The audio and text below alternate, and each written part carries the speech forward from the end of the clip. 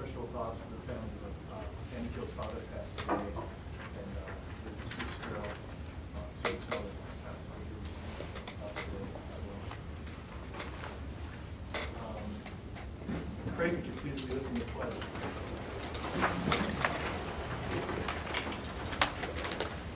I pledge allegiance to the flag of the United States of America and to the republic for which it stands, one nation, under God, indivisible, with liberty and justice for all. Thank you. Mr. Strong, will do a verification of public notice. Any corrections or deletions to the agenda? I have one under the consent agenda for June 9th minutes. Under the consent agenda, I did not say aye. And it said motion all passed. Right.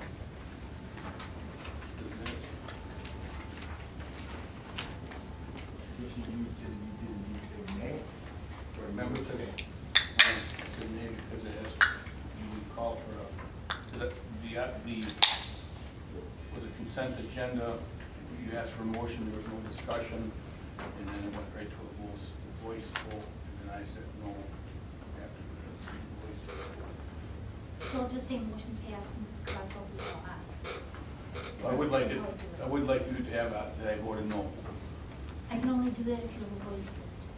I can't do that if you do all aye. So roll call vote would be the only possible way. Right. So when you're handling, we've always done it with spending money. And that we did that in the consent agenda, and that was in a roll call vote there. Because that's actually approved contracts for next year's budget. So we have to do those votes on those from now on. Whenever we're spending money for whatever reason, and this is money spent for the next budget because of contracts for the next budget, it should be a roll call vote. On the hires? So, But it was about the minutes, it wasn't about spending money. The minutes are wrong because it doesn't show my vote. Right, so it wasn't about money, it was about approval of the minutes. Right, for right now. Correct. It wasn't about the money, it was to make sure that the minutes were right. And the minutes aren't right, so you can always call Jeannie ahead of time and get that taken care of, because that's something that can be fixed before it comes to here, so then when we send them out, they can be correct. But in this case, she can just change that from all ayes to passed. And that 6-1? Yep. Well, it was on a voice vote, so. Okay. okay, they're looking for a motion to approve with that change. I move to approve with the correction. Mary first, Jay second.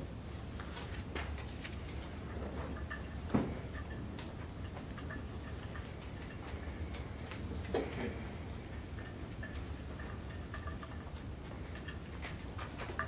Okay, we are up to, all in favor? Aye. Any opposed? We're on to public comments at this time. We have a list.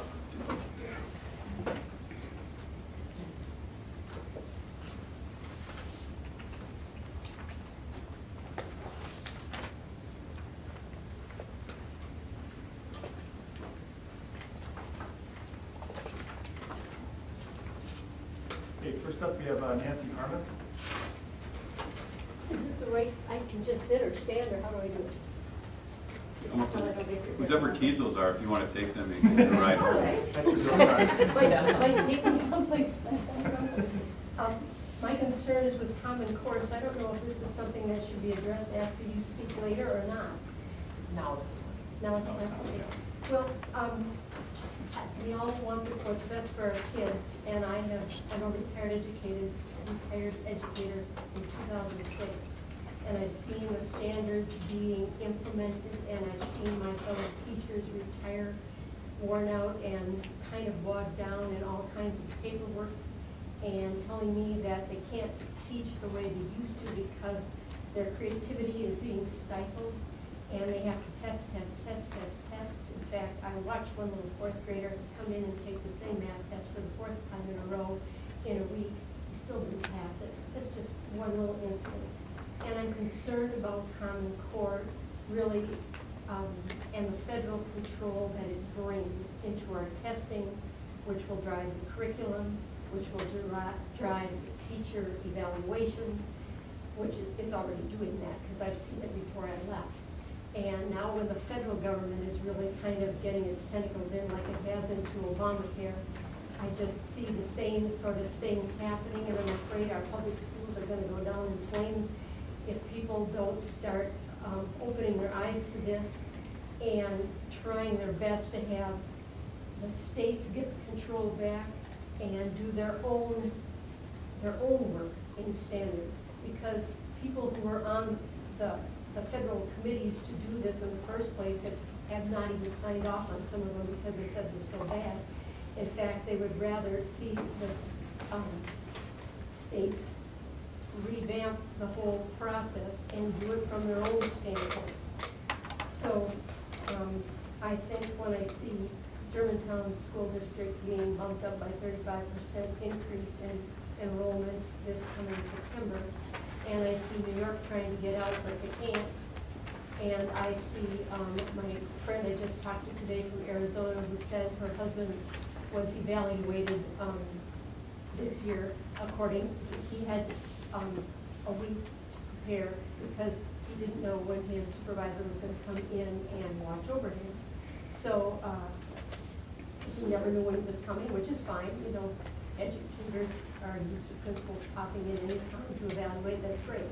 But it took him 2 days of the weekend just to try and line up all the Common Core principles that he was supposed to do for that week.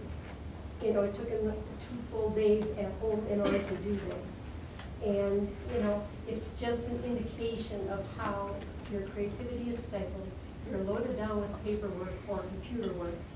And I don't like to see where it's going. I mean, after having 2 kids graduate from what I thought was one of the best schools in the state, and being a daughter of a school board president who was president for like 25 years, I firmly believe in good, solid education. But I know that these standards are taking out the great literature and replacing it with articles that are more of a progressive and I would say liberal bent. And a lot of people think that's wonderful. I happen to think it isn't. And the geography standards that are being written don't even have words in it like lake and ocean and city and state. I mean, but they're loaded with information about things like global warming and the EPA and pollution and that sort of thing. So I'm just seeing it go in a direction that makes me sad. And I think I know families who are pulling kids out of public schools left and right. And you're going to see more homeschooling, more parochial schools, more private schools, and I hate to see public schools just die on the vine because of federal control. I know you need the money. That's always what drives it anyway. But when you see where the money comes from and how it's being used, it's frightening to me, and I am very much against it, and this is all I can do as a tax-paying citizen for the district that I loved and want to continue to see my little grandkids go to, but they probably will. So I guess that's what I need to say at this point. Thank you, Nancy. Okay. Next up is Grace Miller.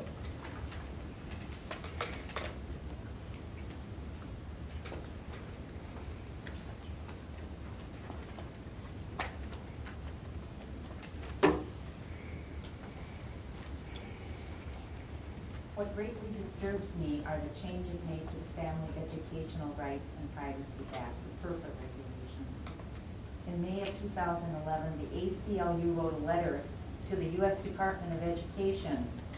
In this letter, the ACLU warned the U.S. Department that there should be no creation of a national student database.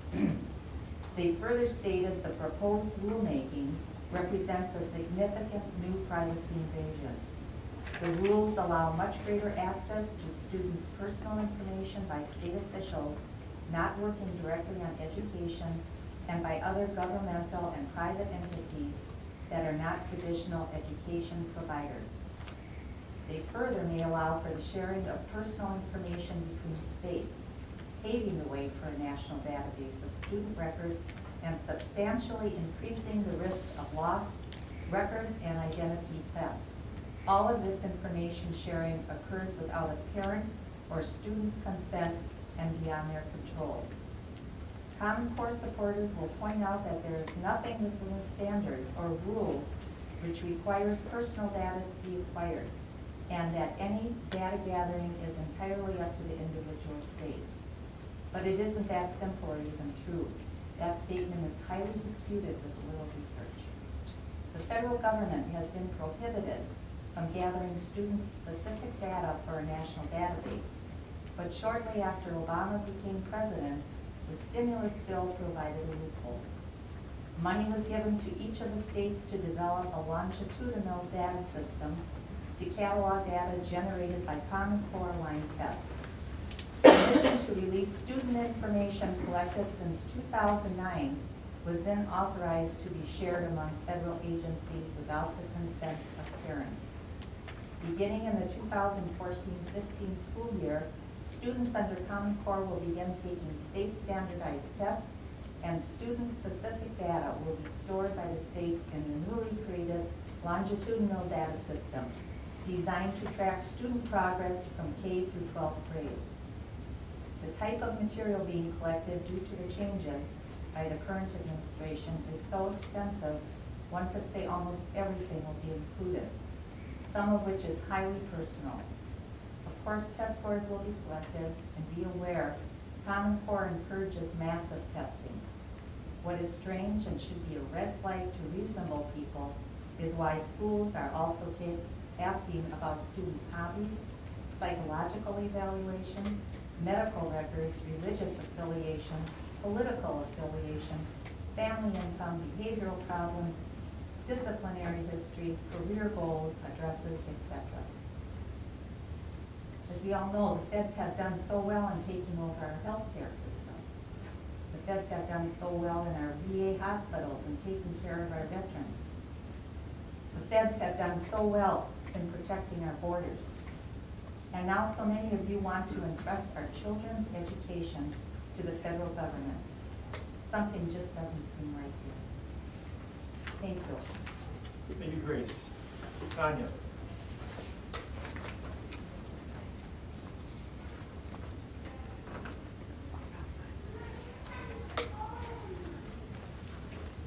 My name is Tanya. I am a parent of 3 children in the district, and I, for one, also am concerned with their future. I would not be here today if I did not feel it was utterly important that the future of their education relies on us having control over their curriculum. We can adopt things from the Common Core that we feel is necessary, but there's no way we should give up the control in our community. None. I will keep this short and sweet. I'm just one parent out of many in this community that feel that same way. I urge you to take considerable action against Common Core. Thank you, Tanya. Matt?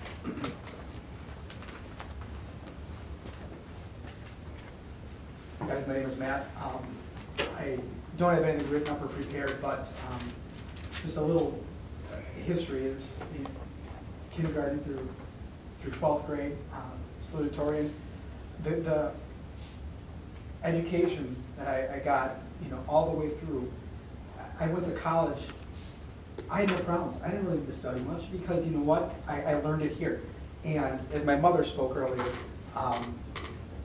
I felt like I was in one of the best school districts in the state. Honestly, I still feel it is. I've coached sports for 8 years for the school district. I've served on the Keys board for over 5, and I want every kid that graduates from this district to be head and shoulders, as as respectfully, I feel like I was. And I don't feel that within the ton of research that my wife and I have done, and as I believe it was Tanya mentioned earlier, so many caring and concerned citizens in this community have, that going in the direction of Common Core and handing over the control to Washington, D.C. is the right thing for the 4 children that I have that are coming up in the school district. One is going to be in second grade, thank you. One in kindergarten and the other 2 on their way. And we moved from West Bend in October because we wanted to be in the school district. We were driving, my wife was driving every single morning from the south side of West Bend to here so my kids could come here, okay? We moved here for this reason. Please, please don't hand, our control off. Every one of you is elected, because this community believes that you are the smart people, the right people, and the people in place to make these decisions for our kids. Please, let's keep the control here, okay? I guess that's what I have to say. Karen Minor.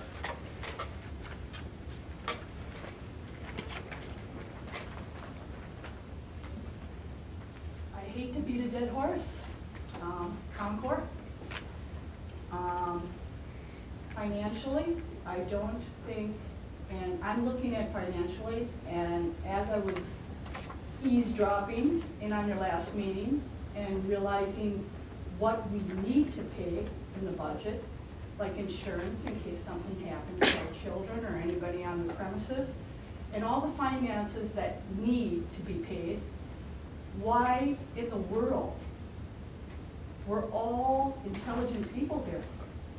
Why in the world would we let the federal government that has goofed up every single one of our finances, our insurances, and I can speak from experience. My husband is a vet, and he was delayed on his care. My children, we have adopted special needs children, was promised to us by the state that we would never have their insurance cut because they all have diseases that are not curable. All of a sudden, it's being cut, and we have nothing to say. Common Core is the same thing. You're all very intelligent people, or you would have never been elected by us. This I want, and I think I have a right to ask it, and you would all ask it. We need a balance sheet. Financial balance sheet, because Common Core state standards, the federal money is gone as of the end of 2014. We haven't even implemented what they need. I was just listening to the computer, the network. I would like to know, Common Core standard, state standards will require a longitudinal database that connects to all states. Has anybody here heard about the federal insurance database that they can't even get up to stay up? Well, what do you think is going to happen with our kids' database? And the finances are going to be passed to us as taxpayers, because the federal finances are done as of 2014. That's the first thing. You don't have to worry about writing this down. I'm just going to leave this here with you, because hopefully you can bring back a balance sheet. Current state adopted textbooks will not align with Common Core. You can check that out with the people that have already implemented Common Core. Don't take my word for it. You're all intelligent people. We voted you in to check this out for us. All the places that have implemented Common Core have already started going into bankruptcy, their school districts. Now, learn from a place that didn't implement it, Germantown. People are flocking there. Germantown kicked it out. Kewaskum, you're all intelligent, kick it out. Also, Common Core will require extensive professional development of the school administrators and teaching staff. Who's going to pay for it? Where's the money coming from? we're already being siphoned for the insurance that we have to pay for our staff. And that's only going to continue to go up. Does anybody see it going down? Hailstorms, rainstorms, tornadoes? I'm very upset, as you can tell by the way I'm talking, because we just had 3 neighbors being foreclosed on. Where are we going to get this money from? The federals don't care. And they're the ones that implemented Common Core. Bill Gates, the biggest supporter of it, could care less about us. We don't exist. Our kids exist. They're worth fighting for and kicking the feds out. They don't know what they're doing. We do. And if we don't, as a community, we can join together and do it and learn what's best for our kids and keep that power. Common Core will also require large investments in technology. It's really funny that you were just talking about this. This gentleman back here, right here, no offense to you, but the technology that you're already bringing into the schools, it's outdated. It won't work with Common Core. Just like it wouldn't work for the insurance companies. I sat there, I'm one of these people, I sit there and I watch on TV when they're bringing everything forward in the government and they're voting on it. And the head people that run computers said they knew it couldn't handle it. They knew it was impossible for it to be implemented, but they pushed it through. The people that pushed it through, they're not intelligent like we are. They sat there and said, well, yeah, we didn't read it. Hey, it's over how many pages? We need to read it. Because once it's in, it's a nightmare. Let us learn from the places that implemented it. They made the mistake. They're financially in ruins. I personally don't want to move out of the area because I'm being property taxed out. I don't know about you, but personally, I've only seen the taxes going up. Do I pay them? Yes. But maybe if you check even the property tax records, which are public, see how many are behind already for the year in the area. Include all the people that pay into the school taxes, Farmington, Kewaskum, and whoever else. And see how many of those people are back behind on their property taxes. And we want to just add more? I don't think so. You guys are smarter than that. I know you are. I'm going to leave this with you. And I would really like a balance sheet. And I think the voters could use a balance sheet. So what you're talking about is actually profit and loss, if I understand what you're asking for. You're asking for the cost of Common Core, is that what you're asking for? I'm asking for the future cost of Common Core and what we currently have coming in. I'm going to give the benefit of the doubt that that can keep coming into the district. Okay, you're just asking for cost. That's not, Right. Okay. And how much we currently have coming in that is actually paid, not owing. And as of 2014, how are we going to pay for that? Or what? Pardon? You're talking about real estate taxes? Real estate that are taxes due. So you're due, saying yes. people are behind? Yes, they are. Right, because they're still catching up from the recession. I got it. Okay, thank you. Which we are not. Thank you. Oh. Karen. Next up is Jennifer. Can I read this to you so that I can please have a balance sheet so that we can bring it before us voters and have it voted out? We'll have to move on. Hi, I'm just curious if the date had been set for 2015 graduation and that was tabled at an earlier meeting. It has not been set. We are going to be talking about the school calendar a little bit later, and Okay. after that discussion, we should be able to do it in August or for sure by September. Okay, great. Thank you. Thank you, Jennifer. Okay, that concludes public comments. On to number 8, recognition. Just want to welcome and have everyone see that we have our two new administrators here tonight. Mark Lozada is our curriculum director, and Janice Chapman is our people services director. And we welcome them aboard. Welcome. On to Probably Oh, we have got other folks. See, he's been around so much, we think he's been here forever.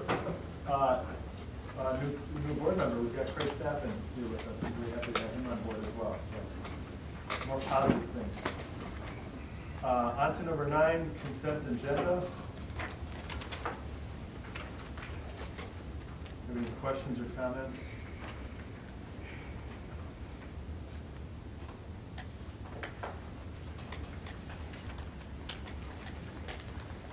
Good, I'm looking for a motion. I move to approve the consent agenda. Second. Ms. Faye?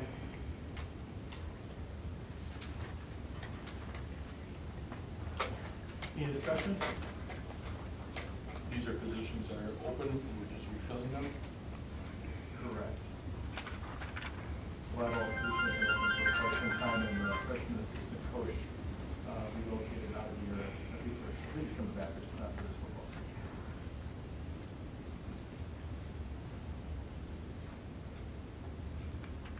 Troy, do you know the resignation of Kate Mentig and when do we have anyone in the pipe to fill that one? We are interviewing on Thursday, I believe.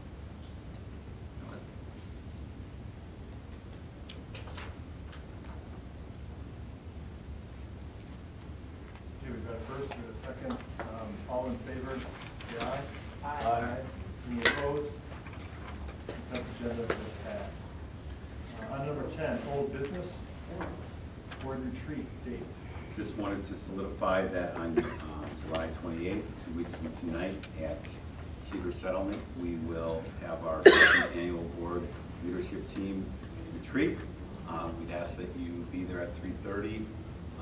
We will have dinner sometime between 5 and 6, and then conclude it by 7:30. That's the same place as last year. Correct. Yes.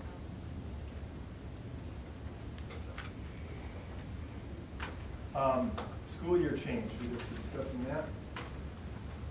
Yeah, I brought a calendar of this current school year, and just as a reminder or an update that the legislature in their last session approved dropping the 180-day requirement and basing it strictly on hours and minutes of instruction. What is the year for hours?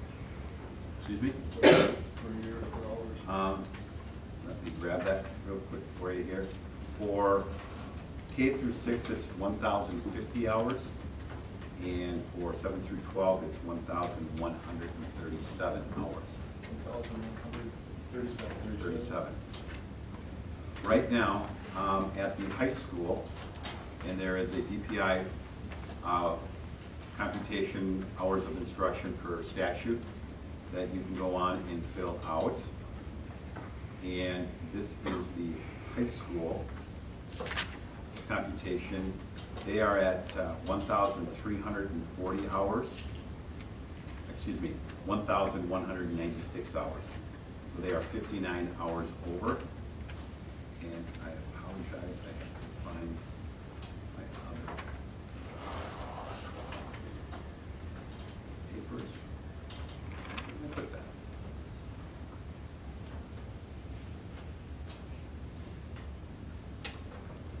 I believe the, I apologize, I had them here.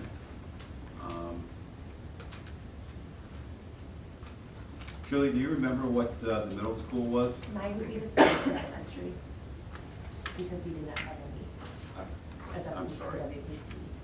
It's right here, I apologize. And for the elementary, it's 1,127 and 1,050 are needed. So it's about 177 hours over in the middle school. Is the instruction is 1,230 and 1,137 is needed. So the point is that through the computations at all 3 grade levels, they are well above the state expected numbers in hours. So what I would propose to the board to think about and come back with how they would like to move forward with the current calendar. It mirrors what we did this year, and it was approved before the change in the state law took place. So we are ending on a corresponding day of June, a Tuesday, which is June 9th. I am proposing, given the fact that we have literally 10, 20, at least a minimum of 70 hours more than what's needed for a year, that we look at ending school on June 5th instead of June 9th. And moving the September 16th break day, winter break day, that was also a snow makeup day if needed. February 16th? Yes. Okay. I'm sorry, did I say February 16th? I'm sorry. February 16th, making that a school day. That would take care of one of the other 2 days, of the 2 days. And then the second day, you have a choice. The spring break for this year is April 3rd, Friday, Good Friday the 3rd, and it goes through Tuesday the 7th. That either you have that break just be a Monday, Friday, and add back in a school day on April 7th, or given the fact that we're way over in hours, having 179 days instead of 180, and making that day a professional development day, so the teachers would still work their 180 days, but the students could be done on June 5th. So really that's just taking one day out of the mix, off of the hours. Correct. And there's lots of hours that are over. Correct. So I know that when we were talking about transportation, there was a substantial savings. $10,000 a day. $10,000 a day. And that's just in busing. That's not turning lights on, electricity, and all that other stuff. Subs, support staff, members that don't have to report when students aren't there. So the whole kit and caboodle is about 10 grand a day. I guess my question is, can we absorb, from a curriculum perspective and making sure we're delivering the instruction that's necessary, can we absorb reducing the days even more than just the one? Because that's really what you're proposing, is to reduce it by one, right? I'm saying that is one of the options available. You can reduce it by 1 day, end on June 5th, keep April 7th for Easter break, or put April 7th back in, and then both of those days would be made up. But I would propose that no matter what you do, that February 16th becomes a school day, and then we end on June 5th. And whether you want to make that other day up and have them come on April 7th, or not make that day up and have that, and we'll figure out how to make that 180th day for the teachers, professional development, whether it's April 7th or June 8th, however it would work out. But that way, the kids would be done on June 5th. And then we'd have graduation that weekend then? Well, then that leads to that question, which is, you can keep it on Sunday, June 7th, which would be the corresponding date to this year, and at 2 o'clock. I don't know if anybody's heard any complaints about that, besides it's always hot. The only other day that you could think about doing it, because of myriad of sports and other activities that are going on, it would be Wednesday, June 3rd. I would not recommend that you try to do it on Thursday, Friday, or Saturday because of state track meets and a lot of other things that are going on those days. So if you don't want to do it on a school night, a lot of school districts do it on a school night. But if you don't want to do it on a school night, because that's not tradition here, then I would suggest that you keep it on Sunday, June 7th. What was discuss that? I have not heard any complaints about Sunday, on Sunday at 2 Yes. o'clock. Is that something we could discuss and vote on tonight, because the school calendar is on the agenda, because or does graduation have to be made specific, so we can discuss and settle on that. We would have to put it on the calendar as a graduation date to specifically identify that for next time. So we have it in August. Yes. And I'm trying to get things to you a month ahead of time, or a little bit ahead of time, when we can, so you don't, here, vote on this. So you're looking at the 5th would be the last day of school, Correct. and then we'd be eliminating February 16th, they'd be in school then. Correct. And then eliminating April 7th as an off, that would be their spring break, and you'd have school on the 7th. That's our discretion. Or not making that day up and have that be a PD day. Wait, I think, in the thought process here of snow days, we have, can that 7th be like an open day or not? You know, if we need it, we can use it. If not, you see what I'm saying? We can always, Yep. we've done it before, we changed it at the tail end. Right, great question, and that what's precipitated the change in the law. We don't have to do that anymore. We have plenty of hours in to, if we do have a snow day or two, So we're still ahead of the we curve, still it's have not 180 way days. many more hours than need be. So even if we have to pull a day, we're still okay. Correct. According to my count, we can pull 7 before the end of the meeting. Right, so what you say, we can add schools, that's good. Okay. So we can, moving forward, we can actually say we don't have to worry about school, pick up days for snow days at all. Correct. And I think part of the law is, I believe Florence District last year had 16 snow days. So, I mean, we're rather fortunate, and my hat goes off to Johnson Bus. They are awesome, and they're wonderful to work with. And it's been, you know, here you have 1, 2, maybe 3 in a given year. So we're definitely in good shape as far as the minutes and hours That's of all like, instruction. Heather's idea of the savings of 10 grand a day, if we can capitalize on that. Well, and we can look at that moving forward for next year, the next calendar, because we've kind of had this one already approved. Yep. I guess the one thing I would mention for historical perspective is at some point in history, there was a early release time on Wednesdays, and that was changed. And so kids started coming back to school, and all those hours were put back into the school year, and that's why we have so many that we're way above, because we just added those back into the school year, which is fine. But that's what gives us our cushion. So any thoughts, whether leave them off on the 7th and make it professional development day, or make that school day? I'm leaning towards professional development. And then Day off. yes, the 7th being gone, and then the 16th also.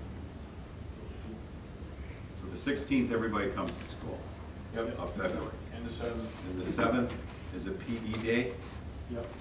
or if you wouldn't mind, I'll go back to the leadership team and see if we can make sure that we get 180 days in for the teachers, whether it's the PE day that day or The kids would still have off on the 7th. no matter what, the kids would have off on the 7th, and we wouldn't do the busing. So I make a motion, we approve the 2014-2015 school year calendar as such. We have to say that next time. But I'm hearing that June 7th at 2 o'clock is what you want. I would agree. So you make a motion that we put that on.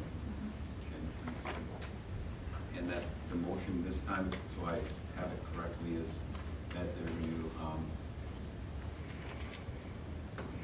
abridge the approved calendar. I think we just need to amend it. Amend the school calendar. So February 16th is a school day, and that April 7th is a professional development day, unless the district administration comes back with a different day. But either way, the kids will have off that day. Okay.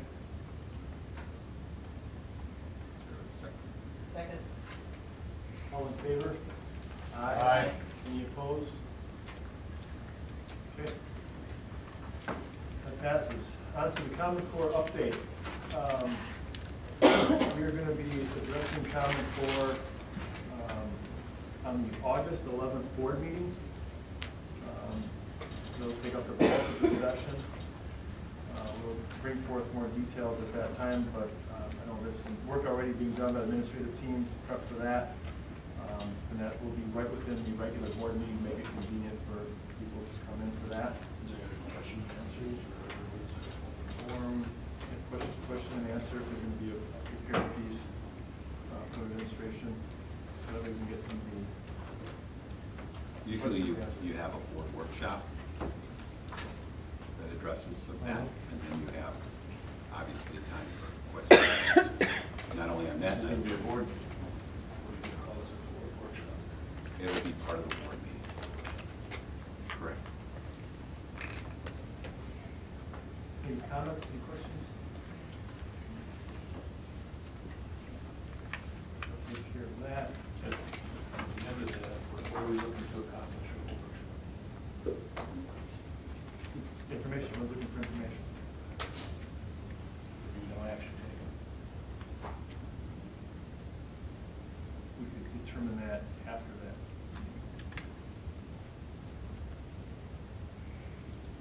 On to item 11, new business, payroll, Mr. Fisher.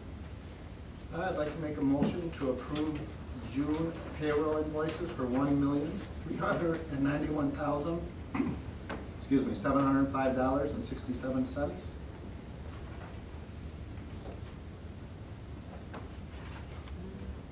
Second by Mary. Roll call, please. Mr. Leicester? Yes. Mrs. Mueller? Yes. Mr. Fisher? Yes. Mrs. Edelhoffen? Yes. Mr. Staffen? Yes. Mr. Hanson? Yes. Accounts payable, Mr. Fisher. I'd like to make a motion to approve the June accounts payable for $537,000, $997.18. Second? I'll second.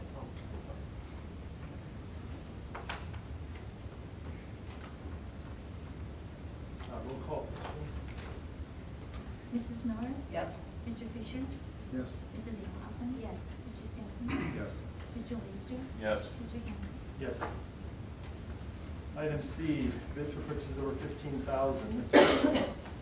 We had a finance committee meeting before 5 o'clock or 5:30 tonight, and there are some bids for purchases over $15,000 that the finance committee has asked for a motion to approve from the full board. First one, we'll just take them individually. Literacy, the finance committee is recommending a motion to forward this to all of you for approval. They are looking at literacy, a contract of Black & Black for $140,000. Jim, do you want to talk a little bit about it? Yeah, in your packet you had the breakdown of how much was for elementary, the other part was for secondary. It was for $140,000 for 126 contract days. Title II monies would pay for $40,000 of it. IDEA monies, special education funds would be paid for $27,000 because it will affect also special education, and the other $73,000 would come out of Fund 10 for the summer and school year projects.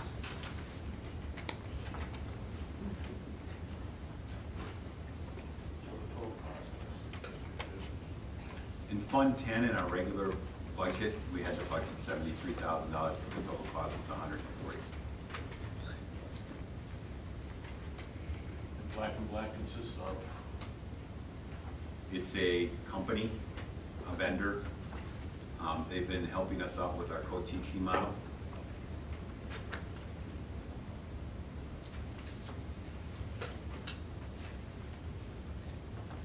So you want these individually? Okay, so then we've got, like a motion, can we approve the literacy program for $73,000? $140,000. Second.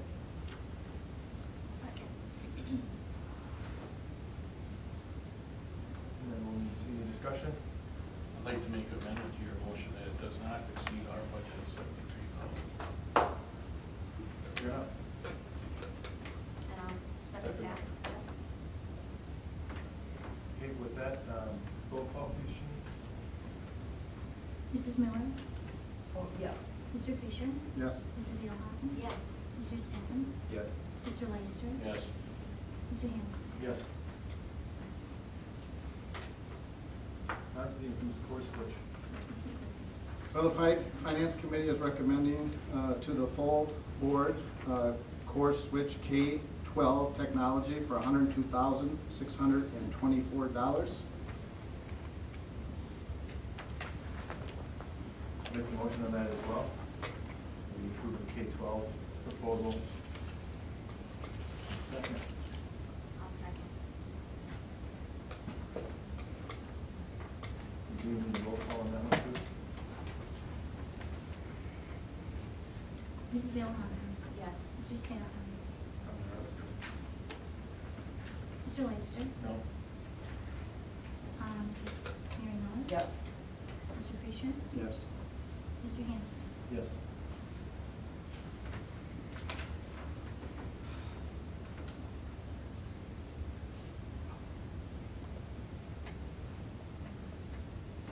The Finance Committee is also making a motion to forward to the full board using K-12 technology contract, approving a 3-year contract at $3,000 a month. Take a motion, we approve the K-12 contract.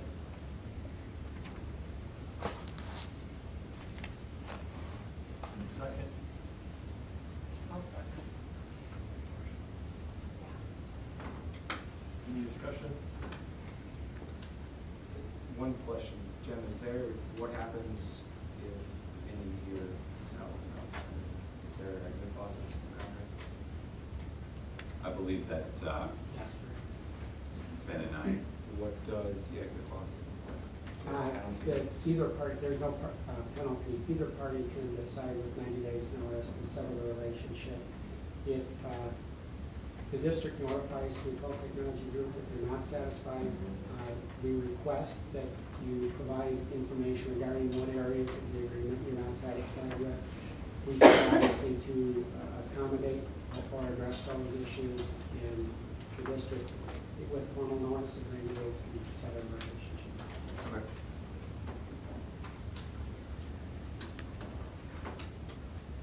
Okay, roll call, Judy? Mr. Staffen? Yes.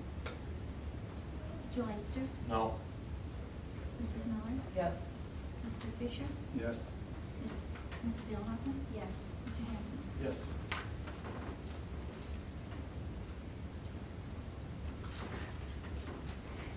And the Finance Committee is also asking a motion to forward to the full board for approval property and casualty insurance and using EMC Liberty LGPIF for $164,612.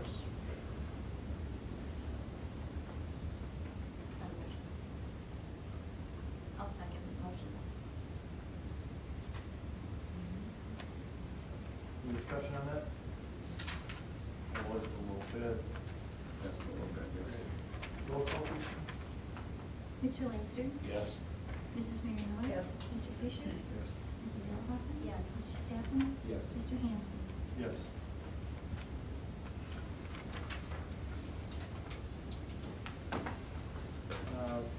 To approve the 2014-2015 working budget, Mrs. Thorson.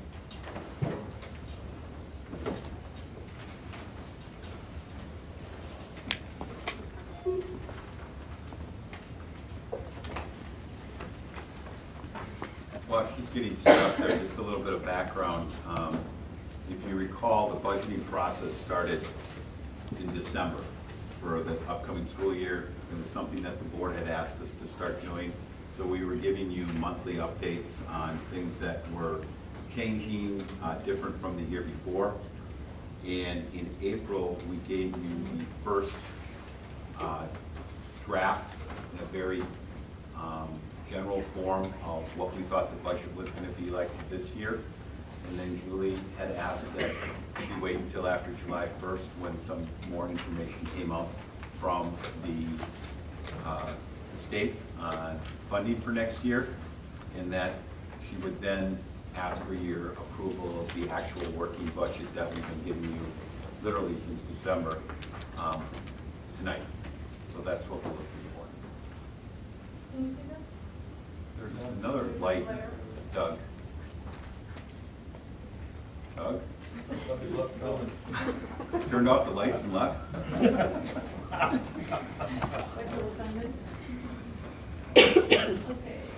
so it's exactly what Mr. Smuggle said, the administrative team's been working on this budget since December, and at that time, we reported the decrease in the revenue limit. We came to you in January with the budget calendar laying out the year, and then in February, March, and April, we share changes from the previous year's budget, because that's how we do it. We take the first year's budget, and then we share the changes, and then we share the results. And in April, we brought you a budget summary. And since then, there have been some small changes, and we'll point those out as we go along. But really, it was about providing the detail. And the book you have in front of you has a lot of detail. One word of caution, the actual column on those, usually you've gotten them with through May 31st date. We just put actual unaudited. You need to understand that we have not closed our books yet. We have not finished getting ready for the audit. There are a lot of things we still have to go back into the 13-14 year, okay? So that column will be correct probably another 6 weeks.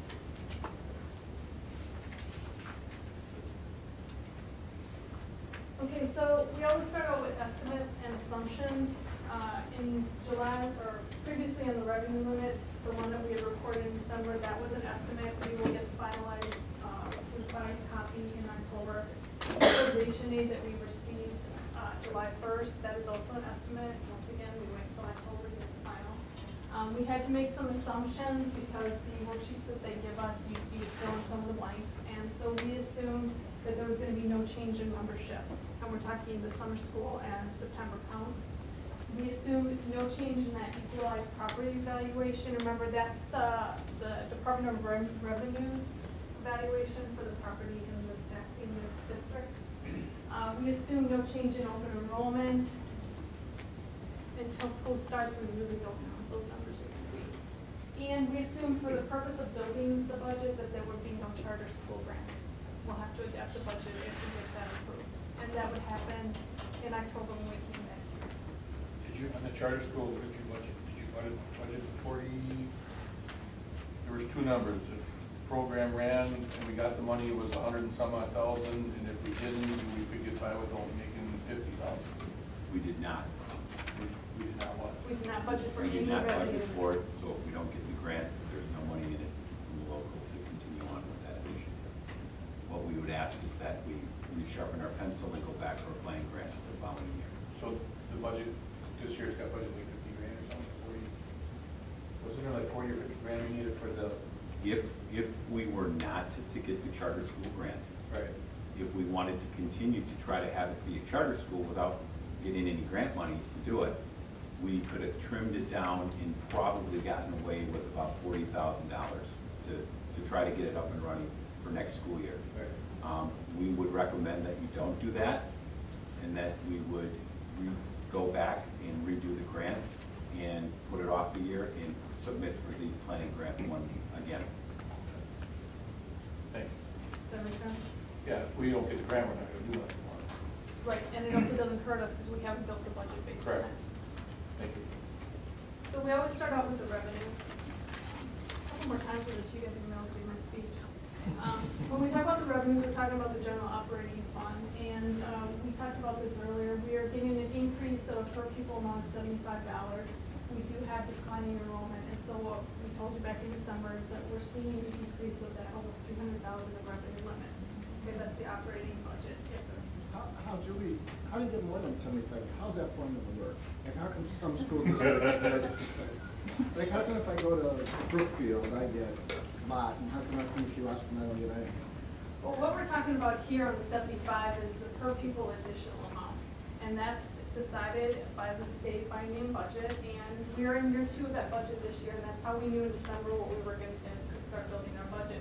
Next year's going to be a little more challenging because we'll be working on the budget. How it started on the revenue limit is they based it on what your expenditures had been the previous year before the formula started. And so, and Jim tells the story a lot better than I do because he was in administration at that time, but some of the districts. I think she just did. That's how I took it. Some of the districts had really high spending in those years for whatever reason. Either they were high spending districts or they for 1 year had to spend a lot of money for capital improvements or whatever. And so those districts started out with a higher base. And then some districts were spending low. And maybe they spent low all the time and they were used to it, but maybe they spent low for 1 year because the previous year they had money left over. Those are the ones that got penalized because that became your base. And then each year we get an additional amount. Now, there's no guarantee that it's going to be this amount. There's no guarantee that it's going to be an additional amount. In fact, a few years ago, we lost. I mean, you guys all remember that. But we've had $75 per pupil increase this the second year in a row. We're happy for it. We'd like more, of course. But this is all built upon a base. So the schools that spend more, they get rewarded? Yes, in 1992, everybody was locked in at the rate that they were spending at that time in 1993. So if you were a frugal district in 1992, you got locked in at a lower number. That has not changed in over 20 years. It was an opportunity to reduce property taxes that the then Governor Tommy Thompson initiated, knowing that it was maybe a 5-year adjustment to try to limit how property taxes went. He also committed 2/3 funding for all school districts at the time, which is 66%. We don't get close to 66%. We're down like about 37%. So some of the rules have changed while some of the rules have stayed the same. But in the end, it's a formula that penalized frugal districts back in 1992 or 3.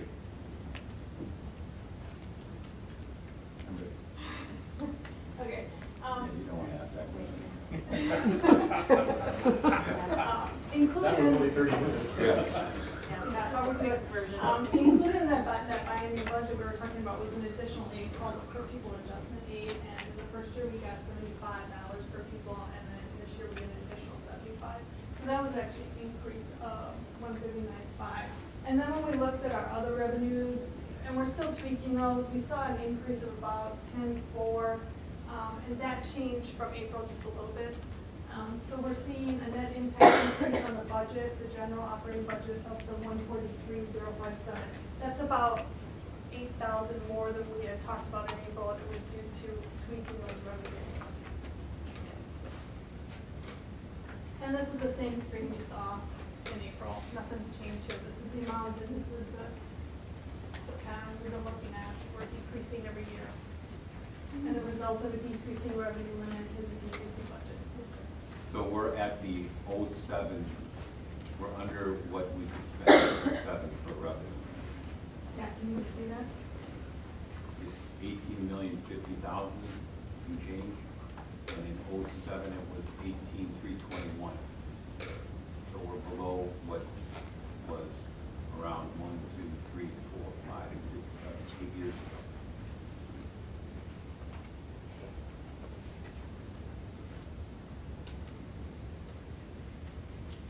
So when we talk about building the budget and then taking the original budget, making the changes, and then come up with the new budget, that's how we report it out to. So there's the 13-14 budget, and the 14-15 budget, and the change. And when we reported this out in April, it was not the 143, it was that other number that we had talked about, the 135,271. So really, the difference in the operating budget between April and now is just $8,000. And it could still change again before October, but this is the budget we're taking to the annual meeting. Special education, we've reported a 0, and I can guarantee you this number is going to change because between now and October, we're going to find out after our audit what our special ed categorical aid is going to be, what our grant carryovers are going to be, and that's going to impact this number. Remember on the special education, it can't end the year with a surplus or a deficit. We have to transfer that money to the general operating fund. We call that an inter-fund transfer. And the reason I'm bringing it up again is because you're going to see it at the end when we combine the funds. This is a special revenue trust fund, the donation fund. Pretty impressive in Kewaskum School District. We didn't report on this in April. We're giving you a conservative budget for 14-15. We had adjusted the 13-14 to match actual a little bit. We don't want to assume it's going to be that great again next year, or it will be a little more conservative. The 50,000 is an average for the last 5 years. Debt service fund 38, this is the non-referendum debt. Remember, this is the debt that we have to pay for within our revenue limit. When this drops off, that frees up more money for our budget. This has not changed since April. That's the, not the short-term borrowing, but the 10-year. In this district, it was two things. It was a loan that was refinancing an older loan at a higher interest rate, and then it also was for capital improvements. And that was that statutory $1 million limit. So when we did the WRS, then that capped us out. That's the other one, right? That's the other one. That capped us, right? The $1 million that capped that. Yeah. Because we didn't even have enough, we had to pull some of that out of the budget. Carry that through, we didn't have enough volume, correct? We've capped it out, and it's over $1 million, and we don't know exactly what the rules are, but it's over $1 million, so we think it's capped out. But there's some special, there could be like 300,000 that we could try to reborrow against, but we're not in a position of having to do that for next year. This one is going to have the Fund 38, the non-referendum we were just talking about, has the two components. One of them is going to be paid off around 2019, the rest of it not till 2022, but that remaining piece is pretty small, like 180 a year or something like that. 39 is going to be completely paid off in 2019. That was the referendum debt. We asked permission from the taxpayers and got money to build the elementary school.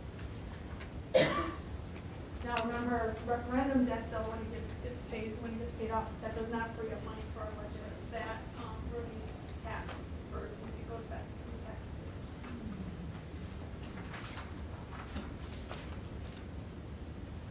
Food service, this is our biggest change. We had come to you originally with a decrease in the budget of about $43,000, and we're almost doubling it now based on her expectation for revenues. Terry Miller's being very conservative, and I agree with her, so she built her budget based on those conservative estimates. It's not all due to participation. We have talked about participation being an issue now. It's also because they've been very proactive at getting grants, and some of those grants are falling off.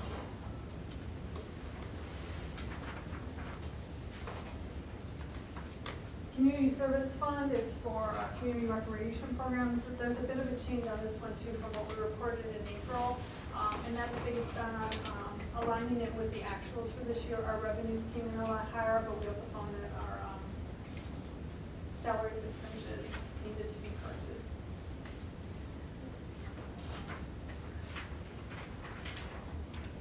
And these are all the funds combined. So when you approve the budget, you will actually be doing it by that higher number, the one that's third from the bottom. Actually, I forgot to put one of these in your budget books, but I like the way this looks. But remember, we've got that interfund transfer. And remember, the interfund transfer on books is reported as a revenue to the special education, and then an expense to the general operating. So all it does is falsely inflate those numbers. And so when we report to you on the budget, we subtract it out to show you those are our real expenditures. That's what we expect our expenditures to be, the bottom line. We just have to report that higher number, even though it's just on paper.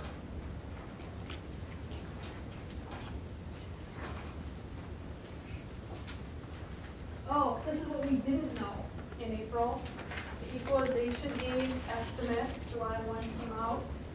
They're estimating a 3.63% increase in equalization aid. That's about $278,000. It's better than last year. This is really good. Now remember, equalization aid does not impact our budget though. What it impacts is our levy. So we've got the pie, two pieces of pie, the levy, the equalization aid. When the equalization aid goes up, the levy goes down. And this is what we're seeing. Between the revenue limit and the revenue limit forcing us to reduce our budget, plus the additional equalization aid, we're looking at a decrease increase in property taxes over $500,000, 4.9%. This is an estimate, but it's good. This is good. It's good. If you go back to that slide before, just wanted to point out that if you go down to 2001, it was at 7,960,000. We're at 7,946,000. So we're getting the same state aid as we did in 2001. So the good news is it went up for the first time in 5 years, and that coupled with the reductions that have been made over the last 4 years of over $2 million out of the budget is now finally going to help the taxpayers of this district, and it is going to reduce their property tax rate, our part of the property tax rate, by almost $600,000. So that's good news for our taxpayers. What's the difference between the enrollment of that Fisher time? How many kids do we have back then? How many kids do we have? I don't know the answer to that question. I've seen that graph enough times that I'm pretty sure it's less. We have less kids then.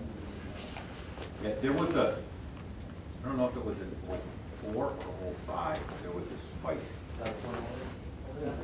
Was it 07 when the spike started? When the big, right, yeah, see that spike there? That wasn't just a spike in the revenue, that was our spike in enrollment right there. So you saw a spike and now we're going back down. And just, again, there's less kids in Washington County, there's less kids in the state of Wisconsin than there was 5 years ago, or 10 years ago. There's just less kids, period.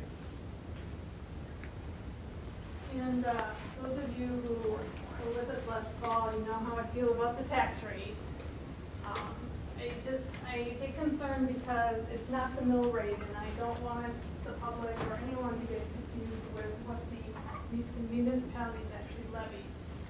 It really has no value because normally from year to year, your property value, which is certified by the state, not by our local, right, it changes. And so it's going to skew it. Now today, we're making the assumption that our property values haven't changed. And so what it's doing is it's actually reflecting the 4.9%, which is what the actual levy is. But once we get our values certified and we pop that number in there, then we can't even compare from year to year. It's just not a good number. But I know everybody likes to see it, so we put it out there for now. So what we're seeing is a tax rate, not a mill rate, going from 10.19 to 9.69, which is a reduction of 50 cents per thousand, or that 4.9%. But the numbers are 11,750. Last year, we're going to be, property taxes will be 11,174, or a decrease of almost $600,000. So however else that comes out in the wash with mill rates and everything else, we can't predict that because there's a lot that goes into those formulas.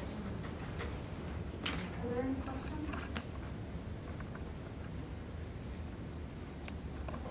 Good news. So I kind of need you guys to get action on this one, use this budget for the next few months. I make a motion, we move forward with the 2014-2015 working budget. I'll second.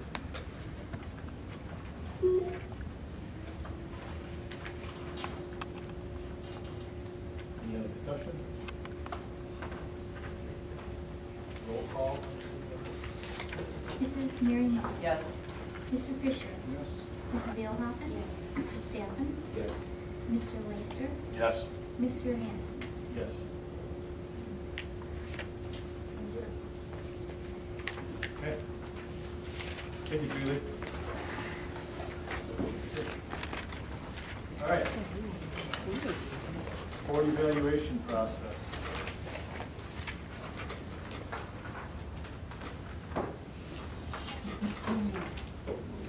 Delinquent on board evaluation, so I thought now would be the time as any to pick this up.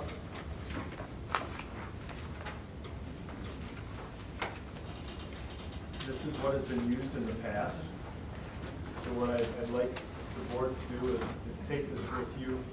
We're gonna have this on the next month's agenda as well. And I want to get some input on additions, deletions, modifications to this document. Or if you're feeling really motivated, a complete rework of this document for our school board evaluation. If you want to discuss anything now, we could. I mean, obviously, you just got it in your hands. There's not a lot of prep to done on this, but that's kind of where we're going with this. And again, trying to discuss this and then bring it back, just kind of review and figure out the strategy. So just to be clear, do you want us to look at the process here, the form itself a little bit here? We're not going through the evaluation process yet. Nope, not ready for that. All right. So, red pencils out. That's all I had on that, unless anyone else has it. Troy, this is for the board to evaluate audit function, correct? Yep. Got it. Self-eval. Okay, with that, we're into item 12A, superintendent's report. Mr. Smazel. Just a couple of housekeeping things. Made a copy of the committees and different ways to get a hold of board members and who's on what committee. As a FYI for you. Also, at your table, you see that the draft of the Neola policies came in literally this morning. So you have your draft copies. It's in two different binders. The 0 through 400s are the top one, and then 5 through 9 is the bottom one. And I think for now, since we just got it today, there is a form on the top that Neola gave. It's a very simple form about, as you're going through it, if you see something incomplete or inappropriate or something that you didn't, you found to be a question, that you could put it on that form. We can expand beyond this form. If we Yeah, need to. absolutely. You know, it's not real in depth, is it? One form for all of it. Yeah. Hope your copy machine out. So I take offense to that. We did a lot of work with Don't this. take offense. Don't take Several offense. You'll be days. by now. Solid days. 4 solid days. 5. But it was 5. 5. Five. It all blends in. It does. It was very intense. So, Very productive. Grace, thank you for your work on that. Yes. Obviously, you can see that there's a lot to it. But it was 5 full days. So these are our copies. Those are your copies to take with you. Mary has copies for the 2 policy committee people, and she will be delivering them. And we'll have to decide how you want to move forward. But I believe for now, I think it's just good for you to take them, and on August 11th, you'll decide on how you want to do this. There's a myriad of ways you can do it. I would suggest that potentially we look at 2 meetings, often, one for the one binder, one for the other. You get 2 readings for each reading. I'm just saying that they suggest that you have a board meeting to go over the draft and any changes or anything that you saw was out of line. So maybe in the August 11th meeting, one of the things on the agenda will be 0 through 400. Does anybody have any problems, questions, issues with it? Please make sure that you write down those and send them ahead of time so we can get your questions answered. And then maybe we do it on September 11th and have the second part of it. And that would be like the first reading each time, because we have to do 2 readings. If there is no changes to it, you can do a first reading. The other thing is when you go through it, all the Kewaskum stuff is implemented in here, but you might have to go back to our original policy book and then read Neola's, and then you'll have to kind of find our verbiage in, because it dovetails right in Neola stuff. So I'm just saying, if you're looking for certain things, right, and you want to make sure ours is in there, you're going to have to go to our policy book, and then you're going to have to read through this and then follow it along, and then our stuff is kind of dovetail into it. Awesome reading. I think Jay has invited some people over on Saturday. Bring a dish to pass. Yeah. Go over Neola. I won't be there.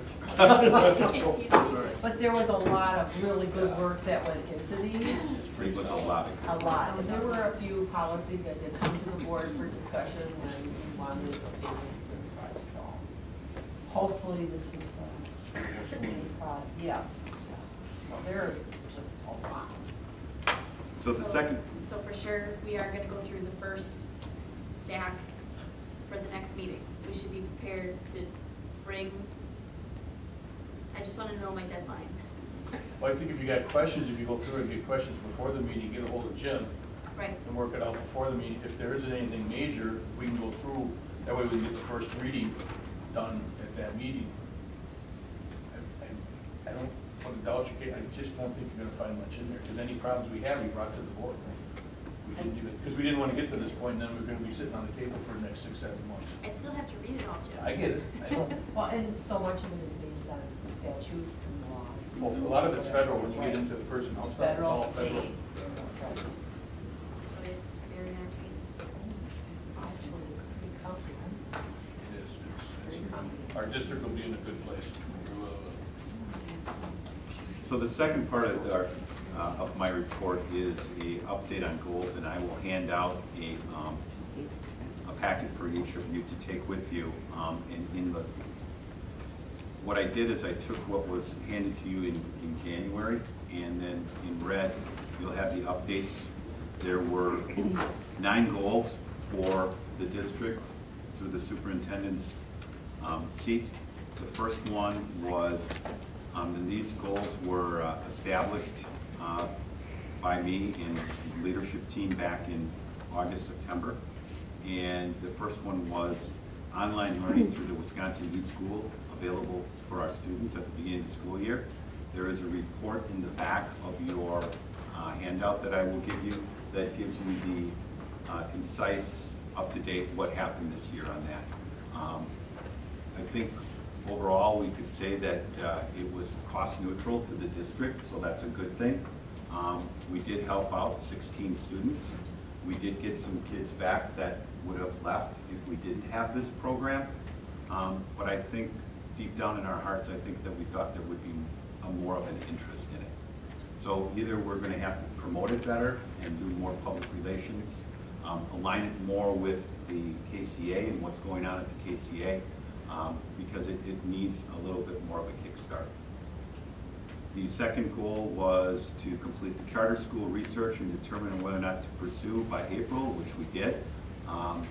We will find out literally 2 weeks from today, or 2 weeks from tomorrow. It's going to be right at the beginning of end of the month. So we should know in a couple of weeks if we did the grant or not. I will reiterate that I think we did everything in our power to write the best grant we can. We had people working on it that did an excellent job, Joel and Heidi, and we also brought in a grant writer to just look it over to make sure that it was done correctly. We submitted it on time. We talked to the people we needed to talk to, but it's a competitive grant, and we found out over the years that competitive grants are competitive, and only 50% of the people get it. And so we're hoping that we're one of the 50%. So we will know that shortly. But as far as the goal of doing the research and writing the grant and doing the best job we can writing the grant, we definitely succeeded at that goal. The third goal was to build monthly communication calendars for the leadership team and district office. A lot of credit has to go to Vicki Kuczynski. She has done an outstanding job not only with our webpage, but with Facebook and with facility usage calendars and helping Doug out with that. We have very minimal problems with people using our facilities, and as you all know, they're used 24/7, 365. And it's a credit to not only Vicki, but to Doug and the rest of the maintenance crews that we are doing so well. So overall, I think we definitely met that goal, but we have, it's a work in progress. We will never be able to sit on our laurels with communication, because as you saw in the survey, one of the things that they talked about in the survey was to keep the communication lines even more open. So we're going to have to do a better job of that. So we're going to keep working on that. And I think better means that we have to look at Twitter accounts, and we have to look at how we're going to get some of the information out there in a form that people can readily get to. And the second thing, and probably the most important of it, I think we really need to emphasize with our teachers that keeping their grade book up to date is probably the area that when we look at the survey results, if we were to disaggregate that data, it really is bothersome if a parent takes the time to go to the grade book and it's 3 weeks behind. That is something that we just can't afford to do anymore. So we will be working on that as a goal moving forward. But ultimately, I think it is a work in progress and a lot of hard work by a lot of people. So I think we achieved that goal.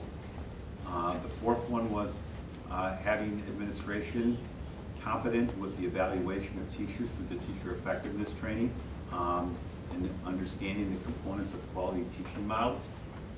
And again, a lot of credit goes to Darcy and Ann.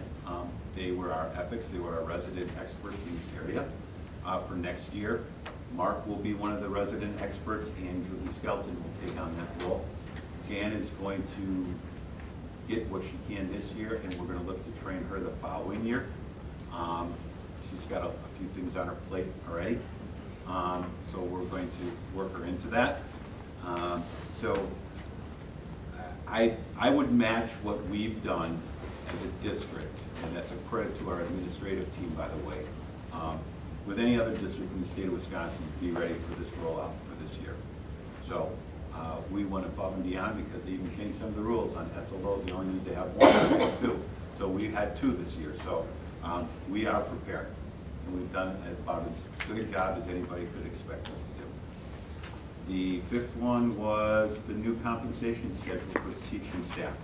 And I believe in August of last year, we had a very far-reaching goal of having the salary increases for the teachers for this past school year done before the school year started. And we didn't quite get there, but I think we get it done at the end of September, so we were pretty close. It kind of backed us up a couple of months. And then we found out about MRA, and we found out all the problems that other school districts were having with their salary schedules, and that they weren't sustainable, they didn't have the money, they weren't as maybe well thought out as they would hope to, and that's what happens when people take chances and do something new, forge into new territories. So we're learning from their mistakes, and we also hired MRA, and we've had our meetings with MRA, and so far I think they've been going pretty well. I think we've got 2 really committed people that want to see our district do a good job in this. So maybe we didn't get it done by the end of this year like we originally thought, but by January I had already mentioned that probably wasn't a realistic goal, and then we had to recalibrate that goal and get MRA and be ready to move and make this a good compensation schedule that everybody can be proud of, and we certainly did meet that goal. The 6th goal was staying under the approved budget, and even though Julie will not commit to anything for another 4 to 6 weeks as far as everything turned in, and we know for sure the exact numbers and close out the 13-14 school year.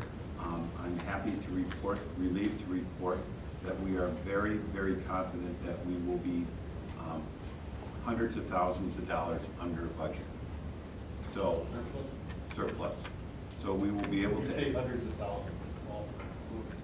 200,000 to 300,000, maybe even more than 300. We had some. You know, and out of a $22 million budget, that's about a 1%, 1.5%. So even though it seems like a lot of money, it's about a 1 to 1.5% within that range. So we're definitely right on, right where we want to be. What we want to always be is where we're at this year. So the ongoing legal situation, we will be able to put money into fund balance. We will be able to take care of that ongoing without affecting any of our current fund balance, as well as increasing our fund balance to potentially take care of some things that come up in the future. So very happy to report that that goal was met. At the January meeting, I updated and added 3 more goals on for the school year. One of them was to finish the insurance. And again, I give a lot of credit to Julie Thorson and to the insurance committee who worked tirelessly at getting that done. Hiring AFG and then having Humana come in got us out of the co-op, which was one of our goals. We did that, and we did it with a reduction in cost to our people and not costing the district any more money. The current amount that we give to pay for the insurance has not changed now in years, so that cost has not increased in at least 3 years, if not more. And the out-of-pocket expenses is definitely within the realm of expectation based on what other school districts have their people pay. So in the spirit of trying to attract and retain quality teachers, we are well within that range as far as offering our insurance package. So we are really fortunate to have brokered such a great deal. So kudos to everybody, and that was certainly a goal that was met. Visionary committee, I would say that there were some bumps along the way, but in the end, if you look at the end in mind, and the end is what's important, we put together a school perception survey that 655 people returned, a 34% return rate, which is the highest that School Perceptions has ever had in the 15 to 20 years that he has been doing this. So kudos to our community for returning the survey. The information that we have and we can glean from that survey is very accurate, something that we can rely on. In other words, very reliable information that we can build a strategic plan off of and know very confidently that this is what our community wants us to do. So in the end, I think that's what we started off a year and a half, 2 years ago almost now, with the strategic planning that we started in October of 2012. The ultimate goal was to reach out to our community, get as many people as possible, and try to help us and say, help, we need help. What do you value? What do you want us to do? And we've done that. So ultimately, the Vision Committee was a success based on the fact that we will make it a high priority to use what that information gave us. And then finally, the Neola process, which was very comprehensive. We already covered that. We did finish by the end of April, which was the goal. It has taken Neola a bit longer than we anticipated to get us these drafts back, but now we have them, and we're moving forward on that. So kudos again to the people that were on that committee, because we were able to achieve that goal. So those are the 9 goals that were articulated, and I have that handout for you. And February 28th will be a strategic planning session. Part of what we will talk about with the board is what is our strategic plan for next year. So looking to set the goals together as a team with the board and the leadership team. So when we finish on the 28th, that we know what the 3 or 4 things that we want to work on for next year are. Obviously, July 28th. I'm getting my date for this. July 28th. So thank you to everybody, because nobody does things in a vacuum, and kudos to all the hard work the board and leadership team has done over the past year. Excellent. Thank you, Jim. Ms. Thorson, Business Manager's report. We have the financial report year to date. Remember, it's not the final. Next month we hope to bring in the final. We want to acknowledge the donations for the month. And you have the legal fees, and Mr. Smiley went after the lawyers and said, hey, get us those invoices and get them to us early. And so we believe that we're fully paid on the legal. And so as of right now, we came over budget 29, almost 30,000. And you can see the breakdown of where those fees, what they were associated with on the bottom, and compare that to last year. On the utilities, we said there wasn't gonna be any money left over, and that's about right. We came in at 19% for the gas and 105 for the electric. So, it was sort of what we were expecting. And then the last thing you have is the annual meeting agenda. And this is the same thing that we presented last year with the dates and the names and the times changed. If you want to make any changes, I believe what you do is contact Mr. Hansen, and then Mr. Hansen will work with Mr. Swazzle. But it's kind of a canned agenda. And we will be posting this in the newspaper. Mr. Shrunk, back Tuesday night? Oh, we got two different dates on here. We got 25th at the top and 26th under. That's Never mind. last year. Got it. Oh, yeah. My bad. Julie did fine. Sorry. You got August 25th is the 25th, that Monday. Yeah. Fourth Monday. And you set, or community set that one. And that's it, unless anyone's got any questions or concerns. Well said, Julie. Thank you. Finance report, Mr. Fisher. We've already went over what we bids for purchase for the finance committee. Great, thank you. Okay.